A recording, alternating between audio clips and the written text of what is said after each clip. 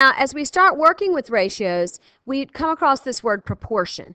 A proportion is a statement that two ratios are equal. And one way we can test to see if they're equal is we can use cross products. But there's other ways too, and we're going to look at several other ways. This idea of proportional, you probably already kind of understand about. For example, when I think about drawing a person, now I'm not much of an artist, but I'm going to give it a go. When I draw a person, okay, we think about a person, and you, when you were a baby, all of your parts were smaller than they are now. But as one part of you grew, the other parts of you grew also. That's the idea of a proportion. As one thing grows, the other parts grow also. So notice my baby has grown into a full-grown person. But if you look at this picture, there's clearly something wrong with this picture. That one hand is way too big.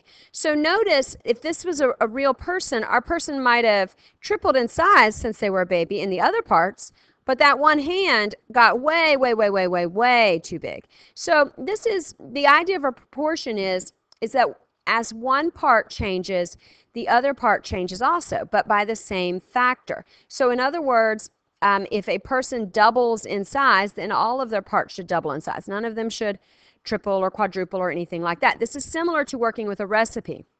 When you're cooking with a recipe, if you double the recipe, you have to double all of the ingredients. You can't double some of them and leave some of the same, or double some of them and triple others. You have to do the same thing to all of them. So that's the idea of a proportion.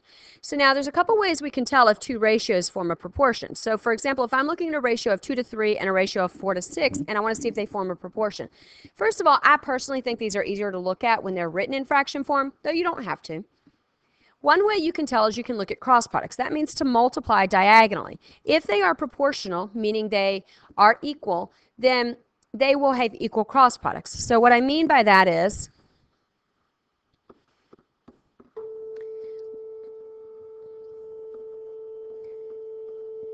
when I do 3 times 4, that equals 12. And if I multiply diagonally the other way, and I do 6 times 2, that also equals 12. So since my two cross products are equal, that means that my two ratios are equal. So I would say that yes, this one is a proportion because the two ratios are equal. I can also prove that using a model. So this model is a ratio of 2 to 3, 2 circles for every 3 triangles.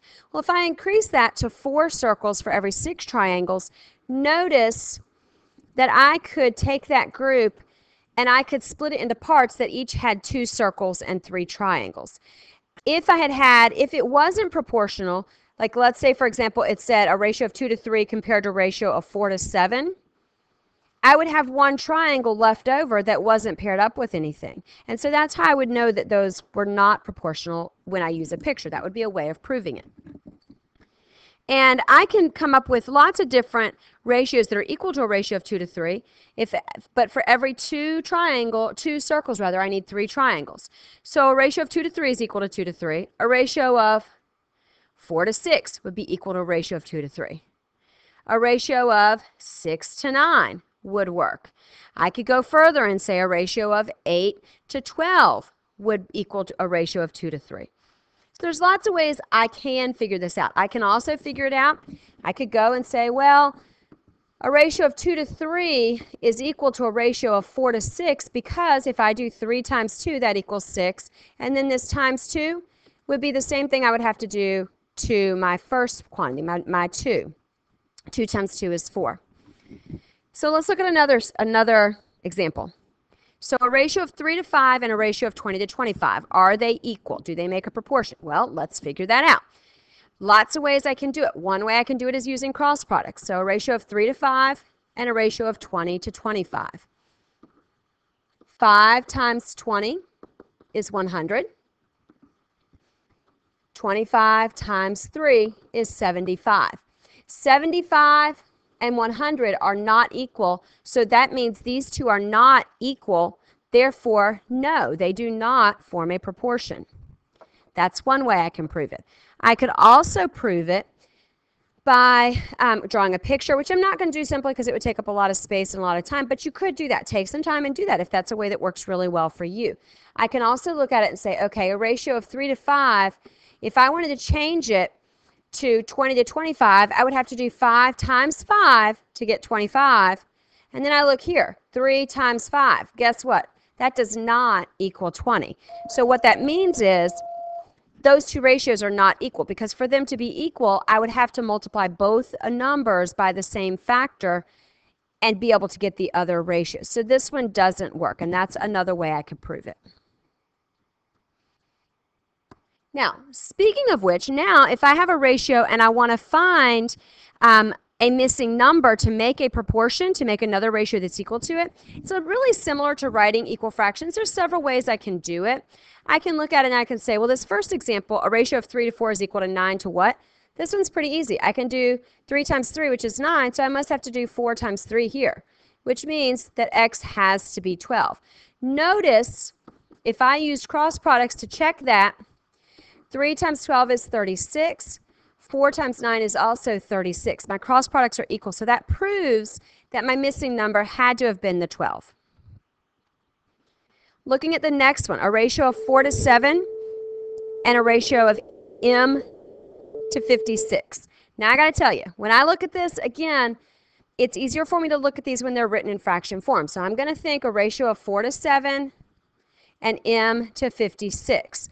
And I want to make those equal. So I start looking, and I can say, okay, well, 7 times 8 is 56. 4 times 8 is 32. So my missing number must be 32. I could go back and I could use cross products to check that and make sure it's right. And if I did, I'm going to find out that it is, in fact, correct.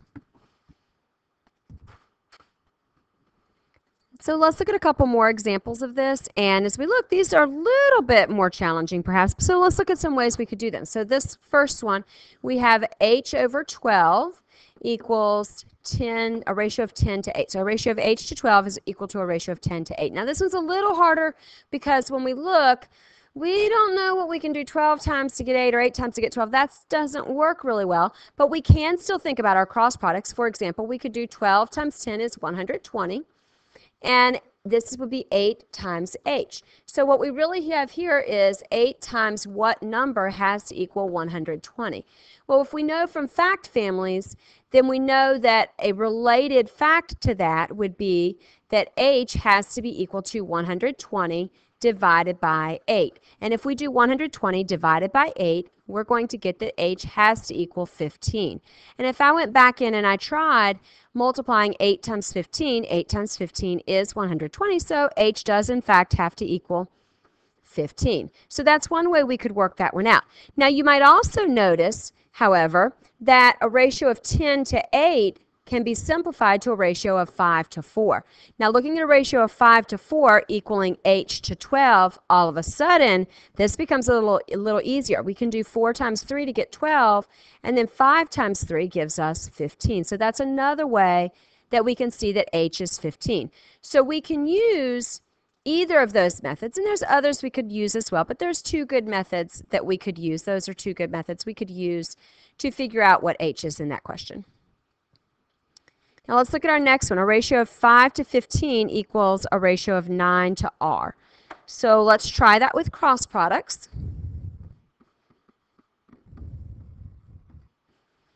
So we've got 15 times 9, and 15 times 9 is 135. And if we go the other way, we've got 5 times r, or r times 5. So what we know is whatever 5 times r is has to equal 135 in order for the cross products to be equal. So r is going to be equal to 135 divided by 5. If we were to work that out, 135 divided by 5, we're going to get that r equals 27. We could also get this by doing, so we know r is going to be 27. We could go back and use our cross products to double check and make sure we're right. If we did 5 times 27, we are going to get 135, just like we did when we did 15 times 9.